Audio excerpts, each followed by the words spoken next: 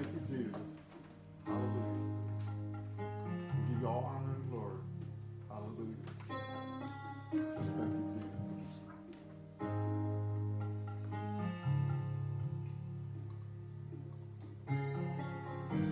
I've been captured by a love I can't explain. And now you have me, and I'm forever changed. I've abandoned everything I've ever known. Now I surrender. My life is not my own. I belong. God bless you. Thank you for joining in this morning. Welcome to Berea Church, our Sunday morning service, where our pastor is Bishop Renzi Abram, our assistant pastor Michael Boyd, and our pastor John Lee. We're thankful to be here on today, and we're going to go ahead and get started. So we're going to open up with prayer. If you are tuning in, please pray with us. Dear Lord, we just thank you. Thank you, Father God, in the name of Jesus. You are the author and the finisher of our faith. We bless you on today, God. We just thank you for who you are. We thank you that you are a mighty God. You are powerful. Hallelujah. You're an all-seeing God, all-knowing. And we appreciate you, God. Hallelujah. For being in our lives, for opening up doors, for closing doors. Lord, for being in the midst. We thank you for your power. Hallelujah. Right now, we ask that you bless the service. Bless each and every one that is tuning in on today. Lord, meet their needs, whatever it may be. Lord, you know, you see, and you understand. We thank you, Lord, in advance for doing all these things and more. In Jesus' name we pray. Amen. Amen. At this time, the next voice you'll hear is our pastor, John Lee. In Jesus' name.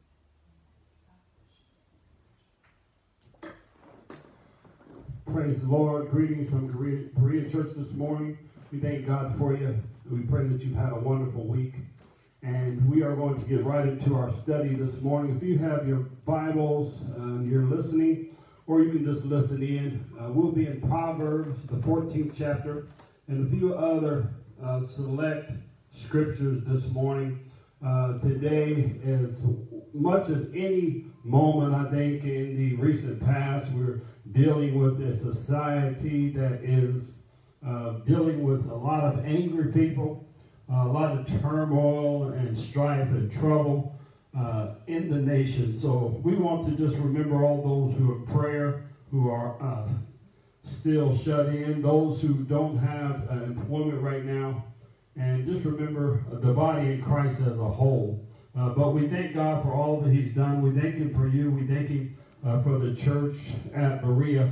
Ask that you remember Sister Betsy in prayer. She had an accident this week. All those members at Berea, that you reach out to her. And of course, remember her in prayer as she is dealing with that. But we thank God once again for all that he has done. We thank him for all those who serve so diligently in the body. We thank God for those both young and old. Amen. White, black, red, and the like. We thank God for his word. Amen. David said it is a lamp unto my feet and a light unto my path. Yes. We thank the Lord for his many, many blessings. Proverbs 14:29. Proverbs 14:29. And it reads as thusly: he that is slow. Numbers 20:1 through 13. Just for a little bit of context. We want to talk a little bit this morning about the folly of anger, or the futility of anger. Numbers 20 reads, and I'm reading from the ESV. It seems to be a little more plain for me. It reads, 1 through 13 reads, and the people of Israel, the whole congregation, came into the wilderness of Zin in the first month, and the people stayed in Kadesh. And Miriam died there and was buried there. Now there was no water for the congregation, and they assembled themselves together against Moses and against Aaron. And the people quarreled with Moses and said, Would that we had perished when our brothers perished before the Lord. Why have you brought the assembly of the Lord into this wilderness, that we should die here, both we and our cattle? And why have you made us come up out of Egypt to bring us to this evil place? It is no place for grain or figs or vines or pomegranates, and there is no water to drink. Then Moses and Aaron went from the presence of the assembly to the entrance of the tent of the meeting and fell on their faces, praying. And the glory of the Lord appeared to them. And the Lord spoke to Moses, saying, take the staff and assemble the congregation, and you and Aaron your brother, and tell the rock before your eyes to yield its water. So you shall bring water out of the rock for them, and give them drink to the congregation and their cattle. And Moses took the staff from the Lord as he commanded. Verse 10 reads, then Moses and Aaron gathered and assembled together before the rock, and he said to them, hear now, you rebels, shall we bring water for you out of this rock? And Moses lifted up his hand and struck the rock with his staff twice, and water came abruptly came out abundantly, and the congregation drank and their livestock. And the Lord said to Moses and Aaron, because you did not believe me, to uphold me as holy in the eyes of the people of Israel, therefore you shall not bring this assembly into the land that I have given them. These are the waters of Meribah, where the people of Israel quarreled with the Lord, and through them he showed himself holy. Amen. The folly of anger. The folly of anger. If you are a Christian trying to live your Christian life, be careful following posts on social media that seem to have some godly reference, but are not really scripture. Amen. One of the issues that the Bible takes up clearly is anger. Now, I read a post recently that said anger is not a sin. The Bible says be angry without sinning. It does not say anger is not a sin. All of our sins are not actions. Amen. All our sins are not actions. Jesus gets way past your action, way past my action, and goes right into my heart to diagnose a condition that he has called in his word sin. He says in his gospel, don't be angry with your brother. If you're angry with him, it turns to murder. So anger is the problem. Murder is the fruit. Anger is the seed. We want to uproot that seed is what he's saying. And he says that if you even look on a woman, you have sinned. So don't think that anger is something that God wants you to be as a Christian. He doesn't want us to be angry. And don't use that text as a reason to be angry. If you're an angry person, we're going to challenge you this morning and get to the seed of the problem this morning that we call anger. With the recent events in the media, with the brother who was murdered by the police officer, the whole nation seems to be in a frenzy. They all seem to be angry, and it seems like that some people have been more angry about this recent event than maybe even issues in their own life. But we're going to talk about the folly of anger, the futility of anger to bring about ultimately the righteousness of God. When we look into the text today, Moses, of course, is the leader of the Old Testament church. Somebody said Moses was the first mega church pastor.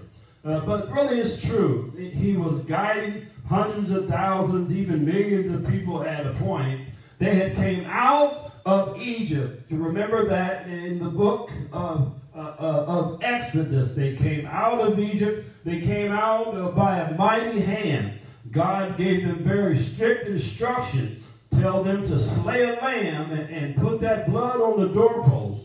And that when the death angel came by, that the death angel would pass over every home that had that blood on that doorpost. And God was not concerned if you had dark skin or light skin, if you were young, if you were old, if you simply had faith enough to get that blood on the doorpost, then that death angel passed over you. And there's on the impetus and the power of that blood that they came out of Egypt. But that lamb was typical, and it pointed toward the great Lamb of God that would take away the sins of the world. And that would be Jesus Christ himself. And in it we see the great Christian doctrine, not of works, church, but of simple faith, what we call justification by faith. If anyone ever claims salvation any other way, you tell them it was the blood of Jesus that brought you out. Hallelujah. It wasn't your gift. No. It wasn't your prophesying or your tongue talking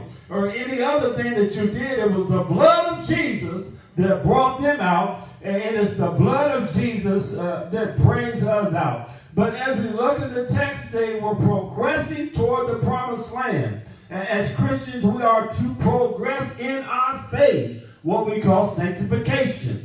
They are progressing, they're moving, they're being tried, and not everything goes well in your faith. If you're going to grow in faith this morning, you have to accept the fact that things are not always going to go right.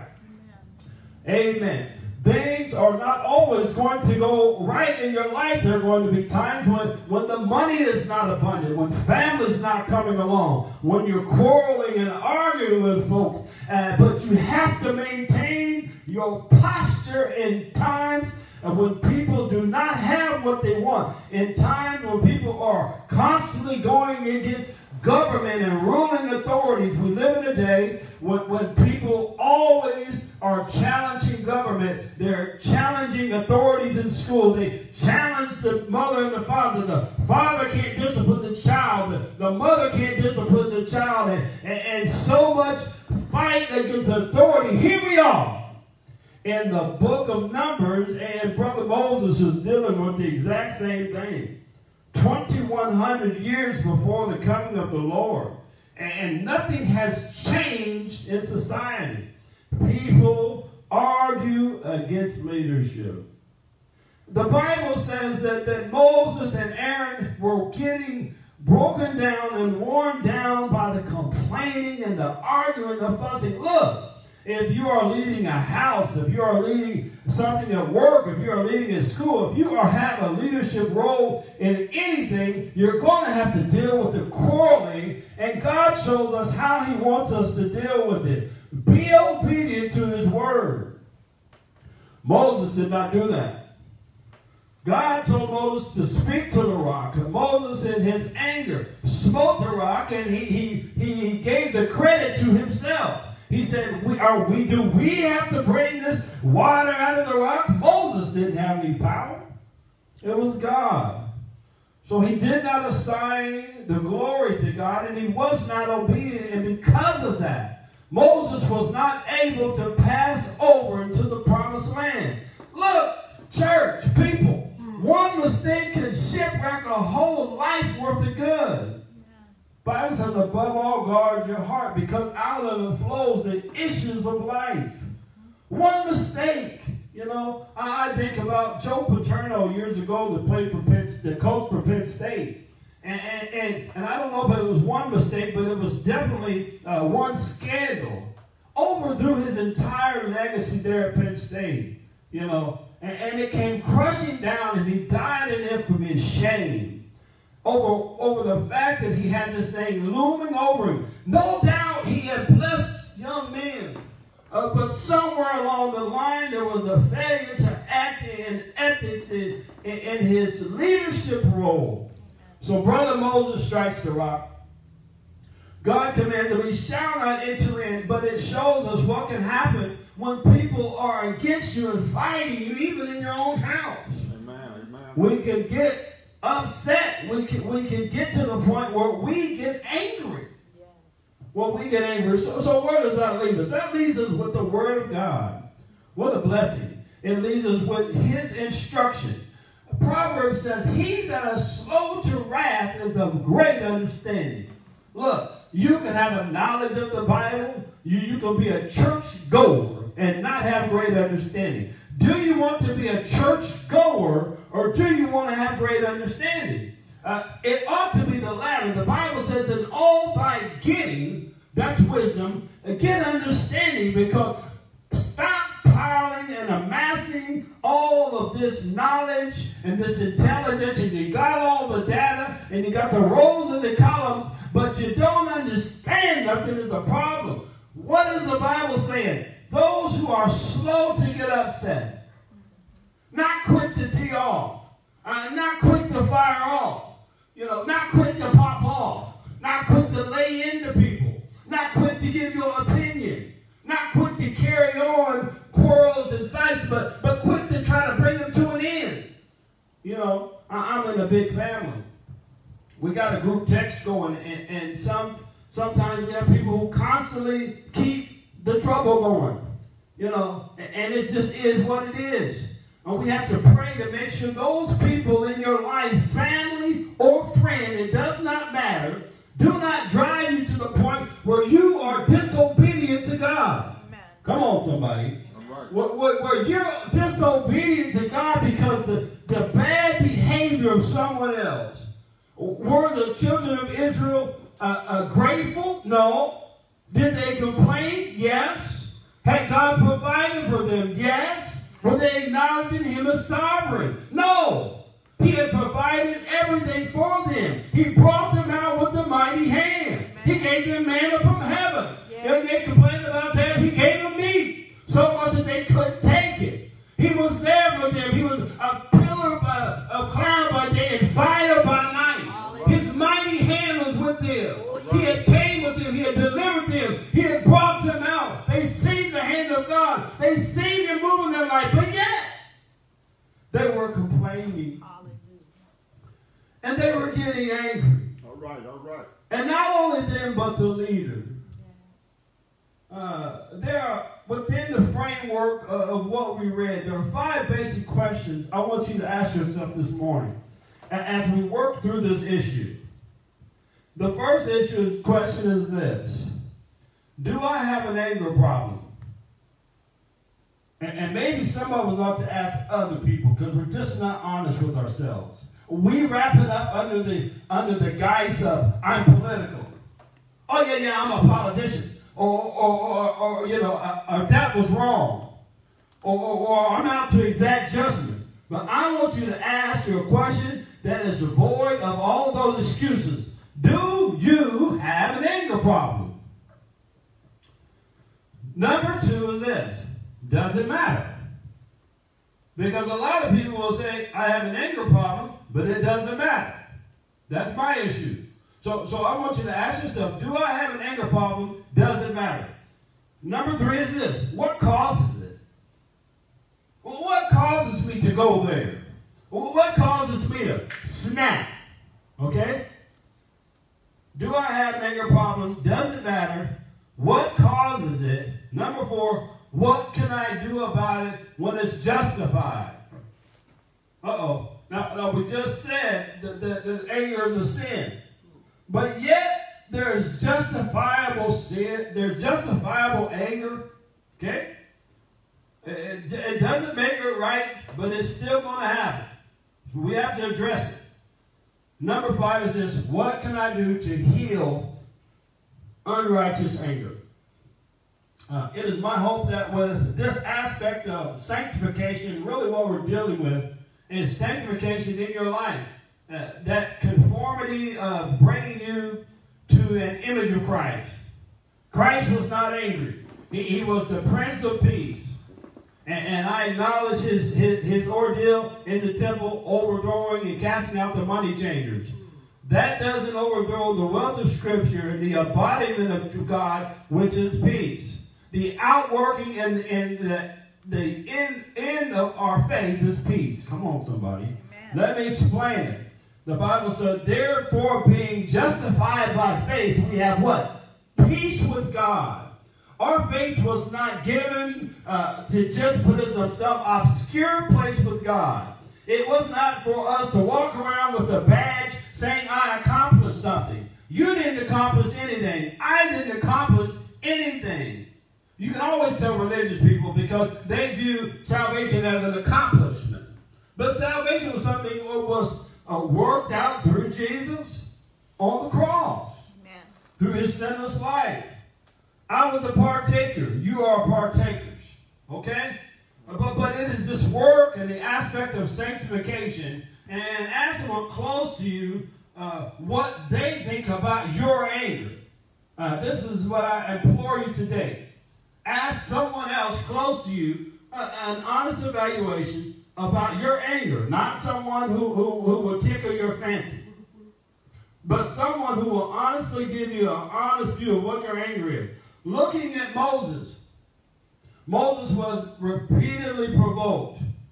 He doesn't lose his anger with Pharaoh. Remember in Exodus 11?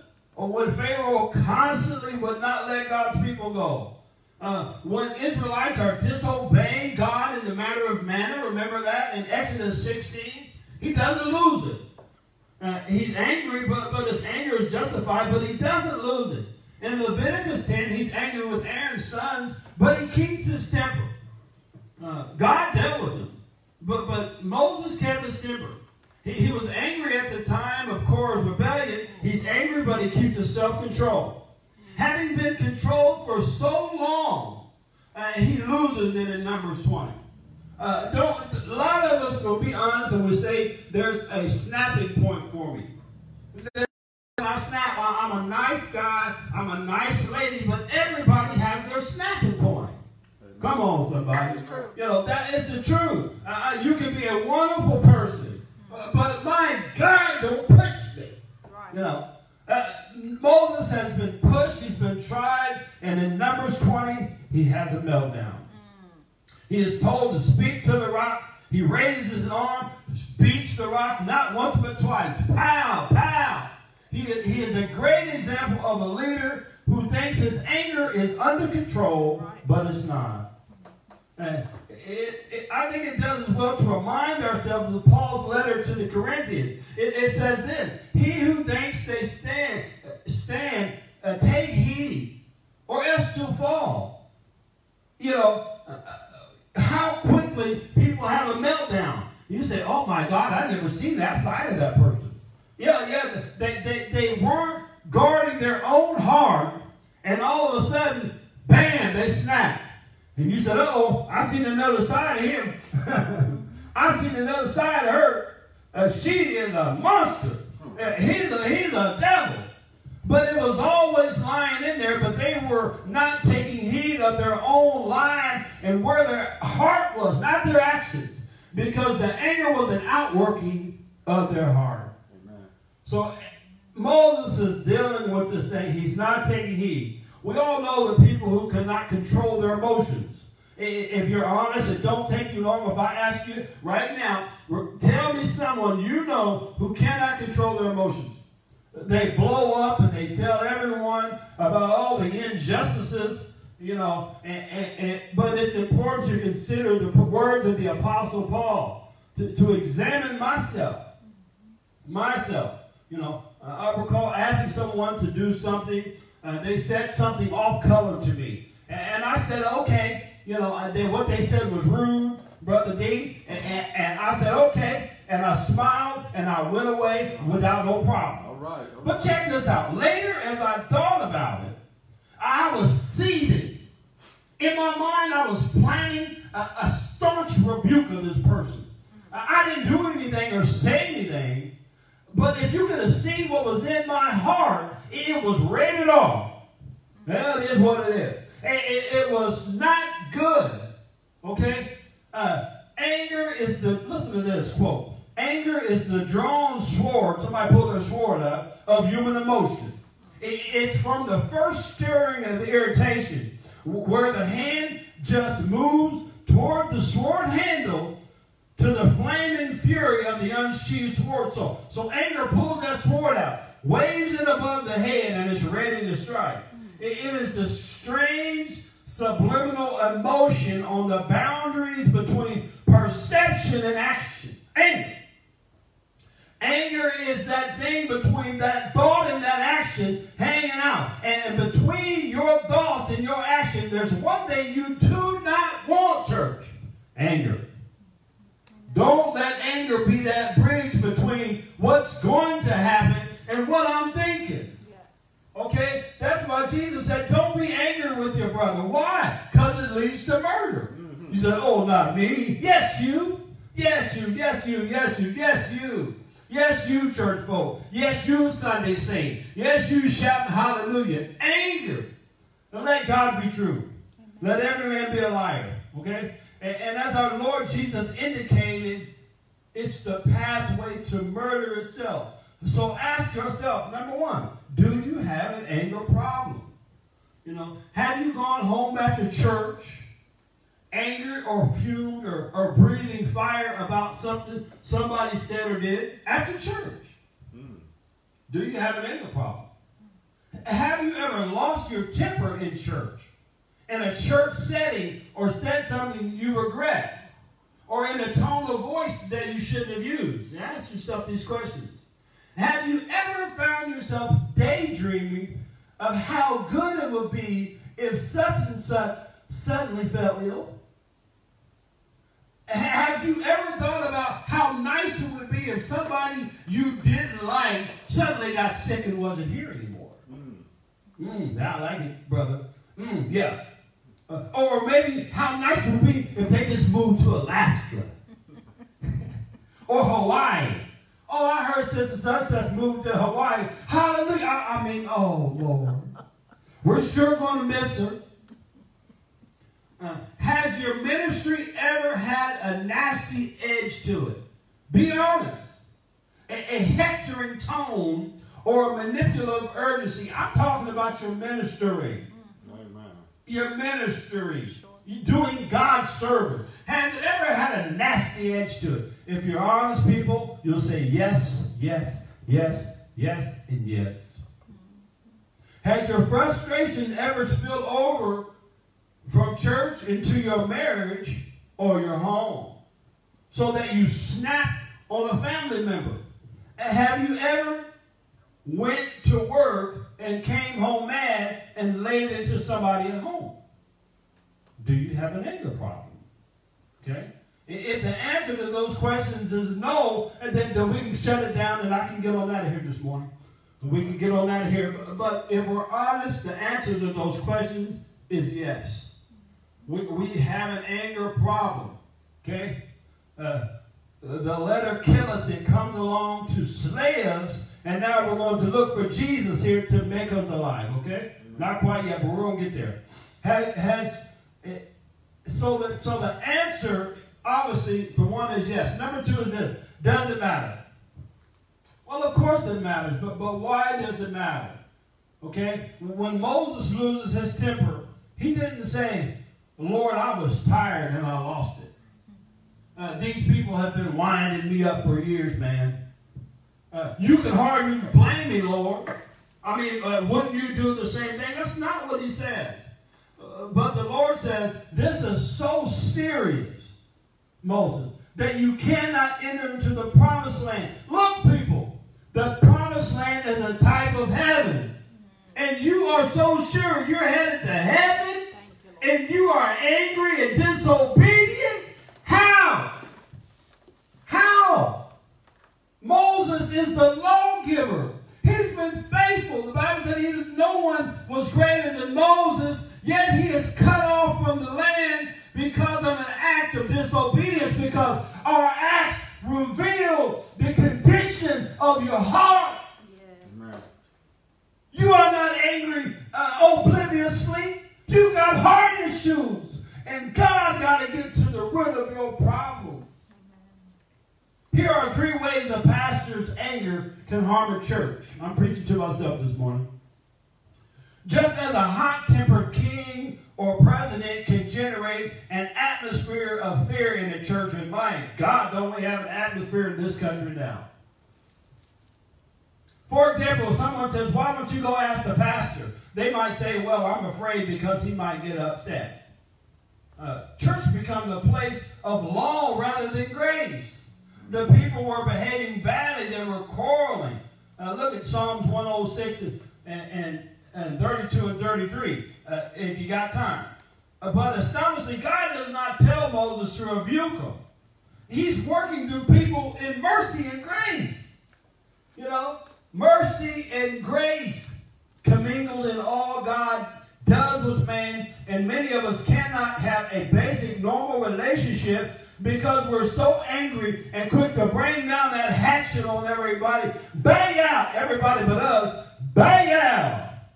That we can't have a normal relationship, yet God has brought us into fellowship with Him and Jesus and shed His blood for our sin and gave us peace with Him, promised us heaven and heavenly places, all on the strength of grace and mercy.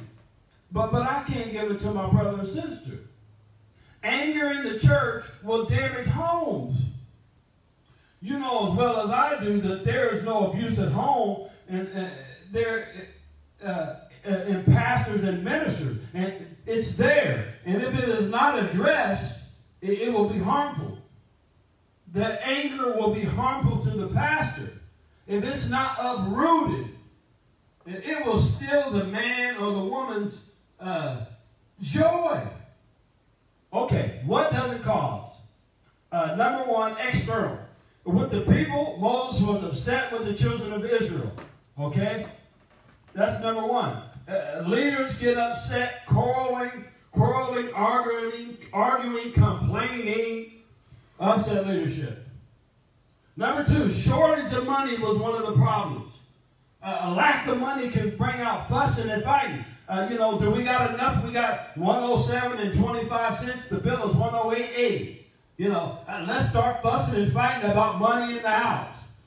She went and she bought an extra dress this week, Sister Lee, and we don't have that much money. But money is a problem. It makes people angry. People get killed every day for money. The number one reason for murder from the beginning of time till today is love and money. You can trace most murders back to those two things, love and money. Okay? So they didn't have money, they're upset. Number three, they were unwilling to help. If you're a part of a church ministry, the pastor needs your help. The church needs your help. He is not calling you and ministering to you for nothing. We need your help. We need your physical help. We need your blessings. We need your giving for the work of the ministry. Okay? Amen. Fellow leaders don't see the vision for your ministry. Anger. Moses had been given a clear set of an edict from God of what the children should be doing. A lot of times in ministry, not having people agree or line up with the overall vision will cause anger. Amen. All right? Don't let that, pastors, don't let that throw you off. You pray for them, God will handle it. Amen. Okay? He'll lead you in the right way. Number 5 is a fear of failure or overwork. A lot of times as a father or keeper of a home, it can feel like no one else is helping me. I got to cut the grass. I got to pay the bills. I got to do the dishes. I got to guard the house. Then I got to go outside here and do everything else. Not having the support a lot of times will lead to anger. But you have to trust God that He's going to bless you. Okay? A fear of failure. Number 6, unfair criticism or lie. Have you ever been criticized as a leader? Have you ever been criticized as a person? Your honest effort isn't enough. People criticize your honest, good, godly, well-sent effort. What do they say? What's that crazy saying they say? No good deed goes unpunished. Oh, right. That's not true. That's a negative outlook on life. But what the person said, every time I try to help somebody, I always get hit. I always get stuck. I always get hung out to dry. Nobody knows the trouble I've seen. But that's not true. Okay? Unfair criticism or lies can bring about anger. But a lot of times if someone is lying on you, just be patient. The Lord will fight your battles. I promise you. If you do not get angry, if you do not deal with people unrighteously, wisely, God will expose every liar in your life. He will uproot every enemy that you have. And just like David said, 1,000 shall fall by thy side, 10,000 shall fall at thy right side. If you do your part as a Christian and you uphold your faith and your strength and your integrity, God will fight your battles. He is a battle-fighting God. The Bible calls him the Lord of hosts. That's the Lord of the army of the Lord. Yeah, you remember Joshua.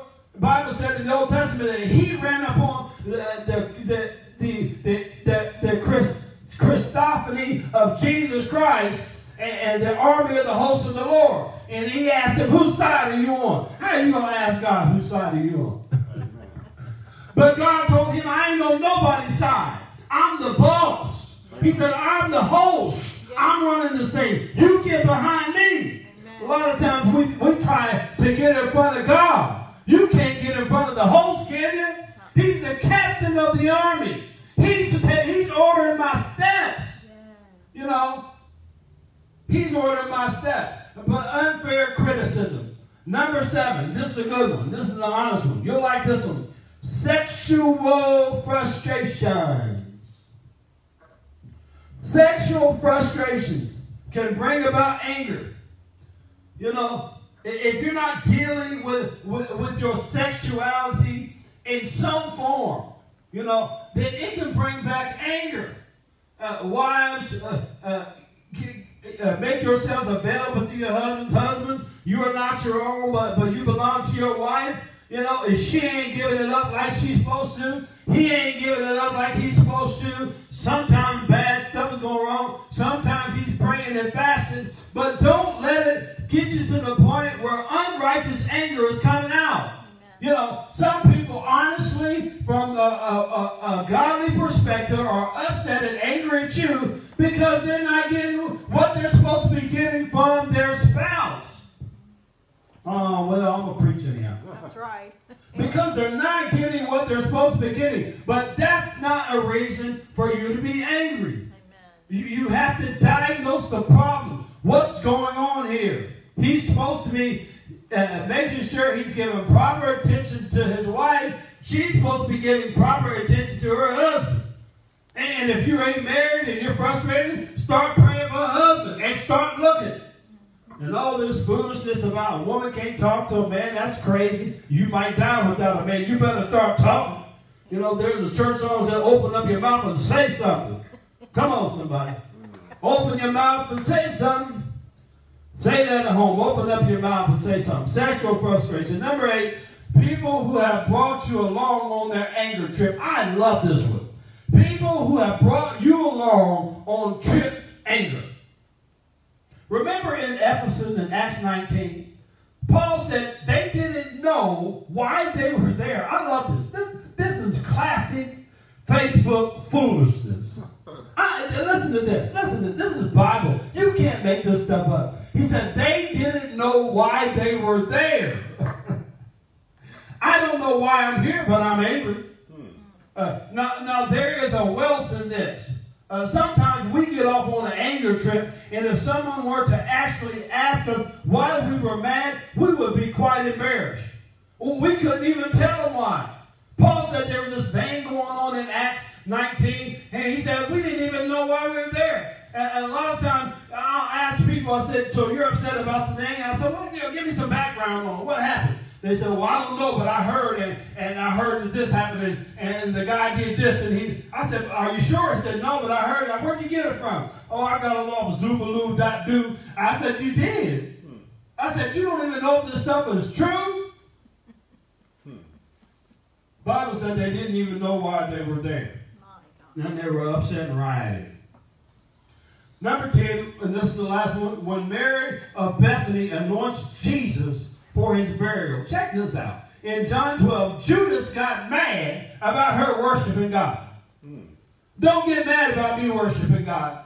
And I've seen people at the Colts game jump out of the stand and break a leg. I've seen in a baseball game jump 2 roll over onto their head trying to catch a baseball.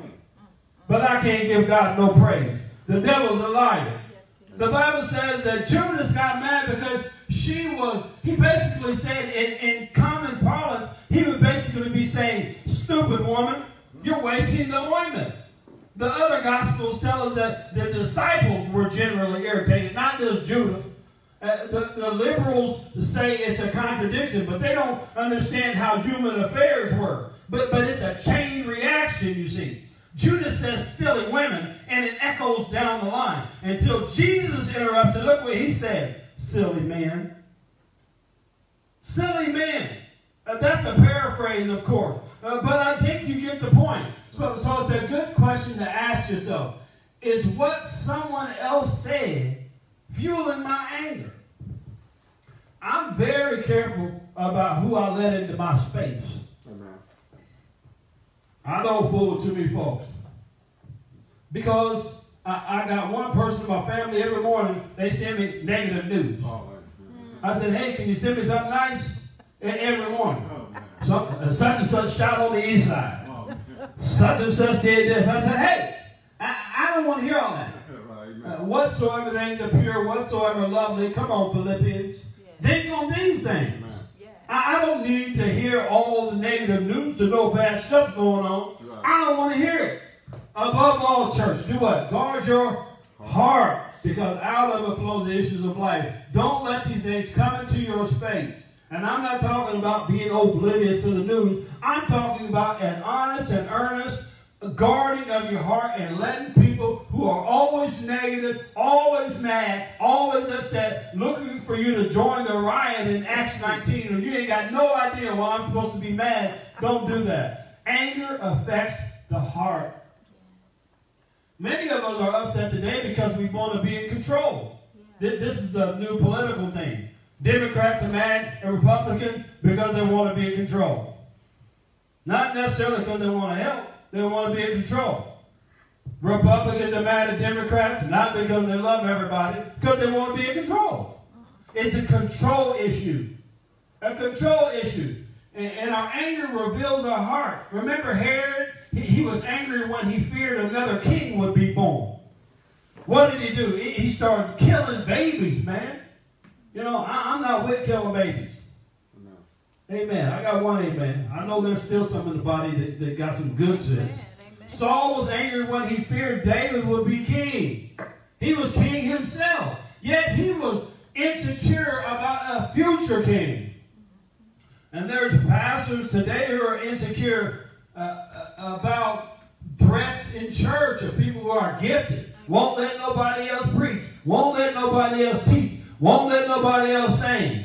That's true. You know, and there's a whole lot of gifted people in the body of Christ. Matter of fact, the Bible says everybody's gifted. That's right. Not just one person. That's right. And then that don't mean your pastor's going to let you get up this week because you ain't got that gift. You're right where you need to be. But look, what I'm trying to say is this. Don't be threatened by other gifted people. That's right. We all are gifted in different ways. What a blessing. It's the mark of a secure pastor to be surrounded by people who are more gifted than himself. Not equally gifted, more gifted. You know, the most gifted person isn't always the leader. No way. That's right. No way. The most gifted person often is the one who is supporting everyone, who can give something to everybody. You get that through your head this morning? That the most gifted person rarely is the leader. And that goes for myself. You know, let he who is greatest in the kingdom do what? Serve. Okay? But the mark of a great pastor and leader is to surround yourself with people who are more gifted than you, better looking than you, wiser than you, know more scripture than you, got more money than you. Humble yourself. To make strong appointments and not feel threatened by people. This is the marks of a good pastor. Make strong appointments and not feel threatened. Okay? And not to overact to criticism. If you're going to be a leader, Moses, he wasn't able to handle the criticism. You know, to be in control, what is going on in my heart? So the question to find the cause to ask ourselves is, what does this anger reveal about my heart? So when I get angry, this is the question. What does this anger that I'm feeling show about me? Because a lot of times it shows we're jealous. it often shows we're jealous that someone else got something that we thought we should have. A husband, a wife, a job, a position in the church, all of these things, money, houses, cars. This is what it's revealing. When God says to Jonah, he says, are you right to be angry? Or he says to Cain in Genesis 4, after he killed his brother, he said, why are you angry? The answer comes back that I am angry because something I treasured is being taken from me. And then God asked this question, are you right to treasure it? Hold up. Something I treasure is being taken. But God asked, do you have a right to treasure it? Okay? And that is the key diagnostic question of the whole deal with anger. If she is sleeping around on me, I have a right to be upset here. Okay? If he's sleeping around, you have a right to be angry. But what we find out is that a lot of times we don't have no right to be angry. That's right. If you read through the Bible, apart from the anger of the Lord Jesus, you will find only about 4 instances in the whole Bible, 66 books, where anger is actually justified. Most biblical pictures of anger are like a chamber of horrors. Mm-hmm. So I want to ask 2 questions. My anger is justified. What am I going to do about it? Okay? Psalms 119. Hot indignation seizes me because of the wicked who forsake your law. That seems to be justifiable. You know, people who are wicked and wrong, and God is not happy with them. Okay? So what do I do? Here's the instruction. All good teaching has instructions. So don't forget the instructions. The rest of it was just, you know, in writing we call it dribble or fluff. But I wouldn't necessarily call it fluff. But here is the brass tack. 4 pointers. Number 1, be deeply suspicious of myself. John the Baptist was angry over religious hypocrites. If we are sure we are right to have, we have a right, we have to be very careful, because every self-righteous anger closes the door to repentance. Anger closes the door to repentance.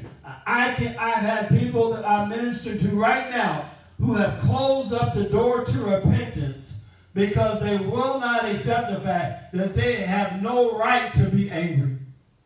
And when you can't acknowledge the fact that you are angry, it shuts the door to repentance.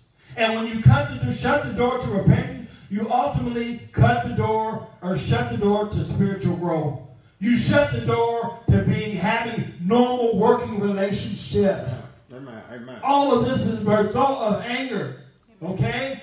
So be deeply suspicious, not of your brother. Okay? Do a deep search and repent. Number 2, leave room for the anger of the wrath of God. Remember Romans 12 and 19. Somebody help me with it. I don't have it up. Romans 12 and 19. Look, leave room for the anger the wrath of God. We've already talked about the fact that God will come to your side and deal with people who have done you wrong. He will expose liars. He will expose those who... He fights for his people. That's what I'm trying to say. Anybody got it out there? Romans 12 and 19. Dearly beloved. Dearly beloved. Avenge not yourselves. Avenge not yourselves. But rather give place unto wrath. But rather give place unto wrath. For it is written. For it is written. Vengeance is mine. Saith who? I will repay. Saith the Lord, I will repay. Amen. Look, you can tell one of your partners, you say, hey man, Ronnie did me wrong, man. He'll say, I'm going to get him. He may get him, he may not. God is not like that. He said, I will repay them. Amen. The Bible says, here's a Christian doctrine rooted in the Old Testament. God told Abraham, things I want to tell people right away when I know that they're mistreating me. I say, be careful. Be careful. Because you're going to be cursed if you're not careful. God will bless you for blessing me, but he will curse you for cursing me. If you are walking in the favor and obedience to God, if you are doing what he has asked you to do, if your faith is in him, every mouth that rises against you, he'll shut. Every arm that rises against you, he'll shut them down. The Lord is not slack concerning his promises. Amen. You know, Peter said he's not slow as men count slowness. I promise he will exact judgment. You look up and that person might not even be living no more. Amen. I pray for my enemies. But let me tell you what. God said vengeance is mine. The weapons of our warfare are not carnal. They're not carnal. They're not ironed out on Facebook. They're not ironed out on social media. But Bible says they're mighty through God to the pulling down of strongholds. Prayer, faith, and obedience. Leave room for God to do his work. Sometimes two guys are fighting, and the guy that needs to be up front is the bigger fella. And the little guy's up front. Will you step out the way and let the one who can do the fighting do the fight? And stop acting like a nut. A little nut. All right? Number 3, know your limitations. Part of the reason we get upset at pastors and Christians, we tend to think that changing people is your responsibility or my responsibility. I can't change nobody. You can't change nobody. And if God don't change it, they'll never change. They don't need lazy rebels that need to be yelled at and calling them names. And, we become stressed out. What we call a law-led affair, whereby we're just throwing scriptures at people. Every time they come into the church, here comes another scripture. Don't beat me up the head with the Bible. You can't change nobody. The word of the Bible cannot change them. Okay, the actual scriptures cannot. It has to be the indwelling of Jesus to change a person. Yes. The Bible says the letter kills, but the Spirit makes alive. All the law did was let me know I have been a liar. I have been a cheater. I have been an adulterer. I have been a murderer. I have been a homosexual. I've been all these things. It takes the indwelling power of Jesus to change a person. I can't change them.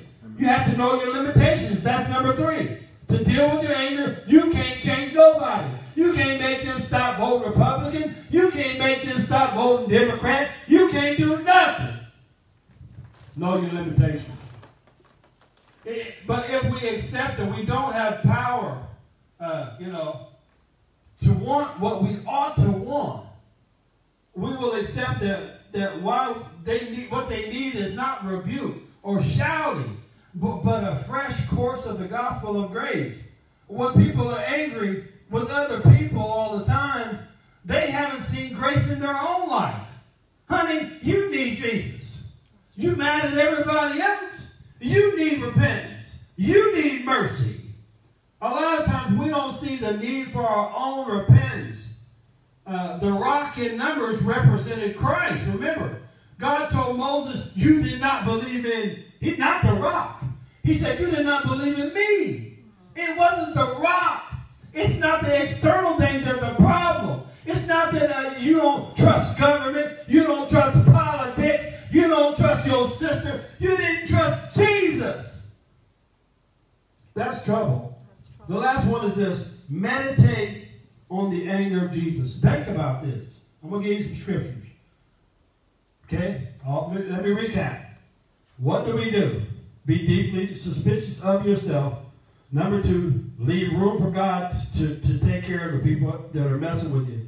Number 3, know your limitations. And number 4, meditate on the anger of Jesus. Okay? James 1:13 and 5. Don't say God is testing me. A lot of people say, oh, he's trying me now because I'm going to snap. But the Bible says God does not tempt anybody. It is not in his business to tempt you. Okay? God is not trying to play with your mind. It's not his fault. That's James 13:15.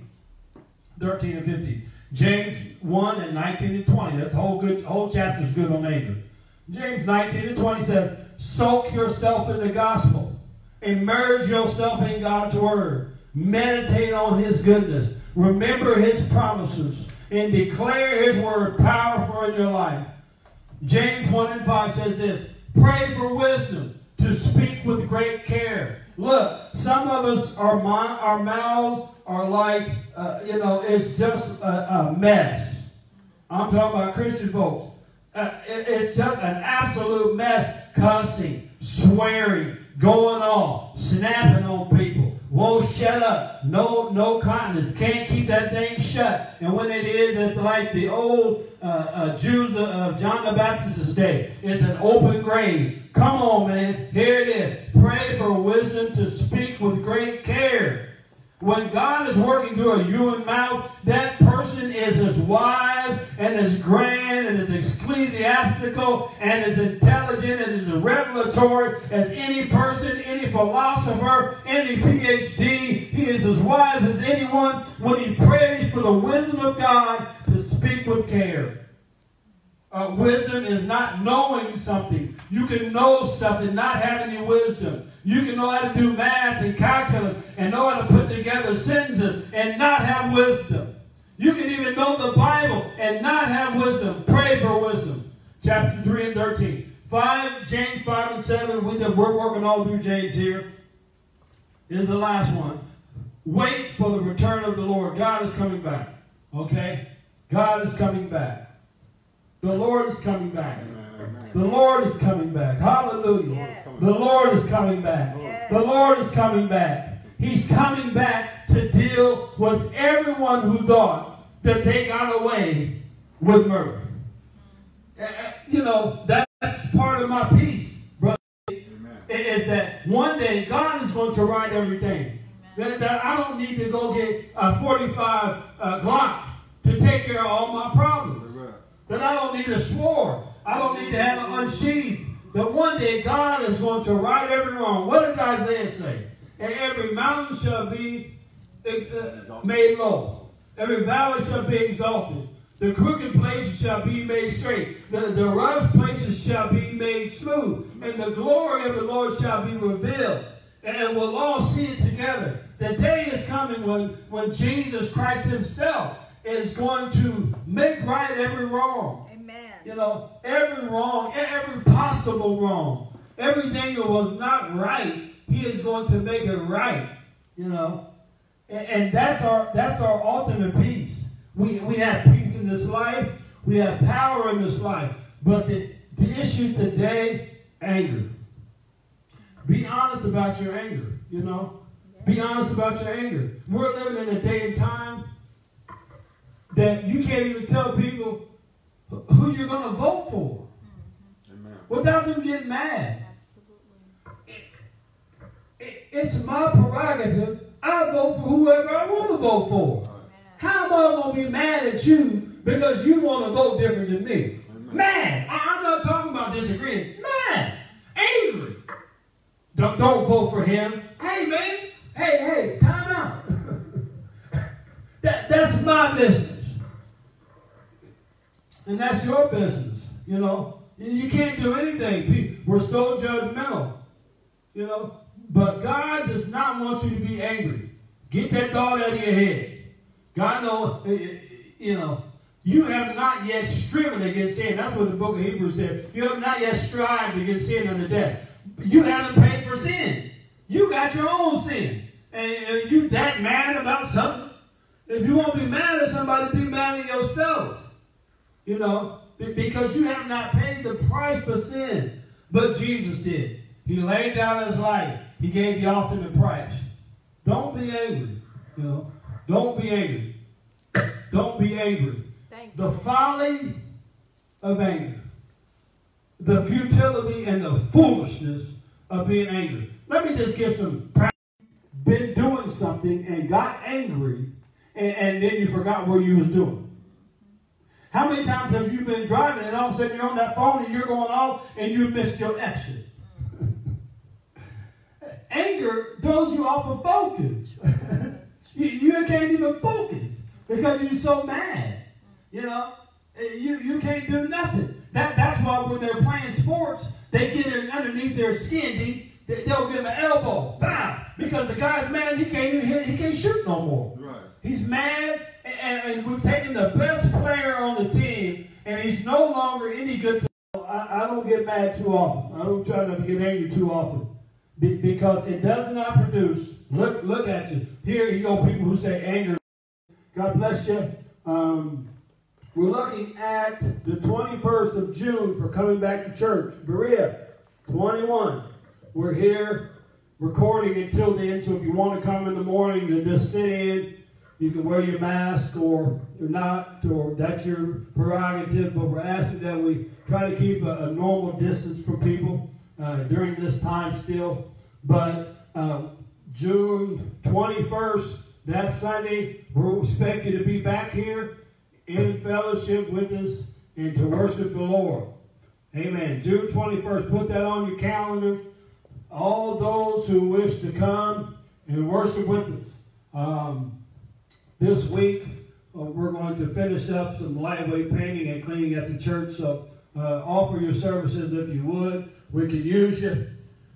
We thank God for each and every one of you. We thank Him for the word. We're going to end the word in prayer, and we're going to dismiss. Father God, we thank you today for your word, lamp unto our feet and a light unto our path. We thank you for each and every brother that we are able to work with and labor with. We thank you for our mothers and our fathers and our sisters and our brothers. Above all, we thank you, Lord, for your Son, Jesus Christ, died for our sins. We just bless you now. We thank you. We ask you to strengthen us. We know someone today needs a touch. Someone today needs a move. And I pray right now that person prays with me, and we touch in spirit this morning, that God would deliver what you need today, that you might have a testimony in the days to come, that God moved on your behalf, that you did not have to act, that you did not have to get angry, but that God moved it. He took care of your problems. We know and understand, Lord, that it is your will and desire to show yourself strong in our lives. So we yield to your power. We yield to your word. We come as obedient, glad, and grateful servants. In Jesus' name, we touch heaven and earth with this prayer. We mix it with faith. In Jesus' name we pray. Amen. We love you. God bless you. Thank you, Lady Elder Lee, for helping. God bless you. Brother Irby for hanging out. We'll see you next week. We'll see you Wednesday night for Bible study. Love you. God bless you.